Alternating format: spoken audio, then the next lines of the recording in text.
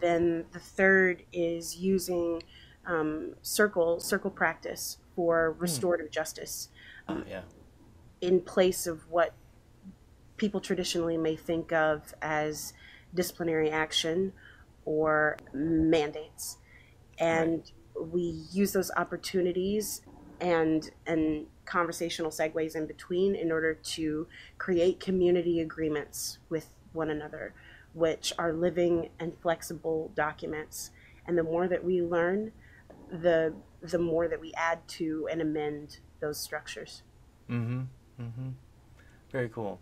Yeah, that's one of the things that has been kind of a theme is that living structure piece, is that there isn't a crystallized, form that everything's going to take, or that everything is going to come out in this particular way. It's not Robert Rules of Order, and you have to have a book that tells you exactly what it is.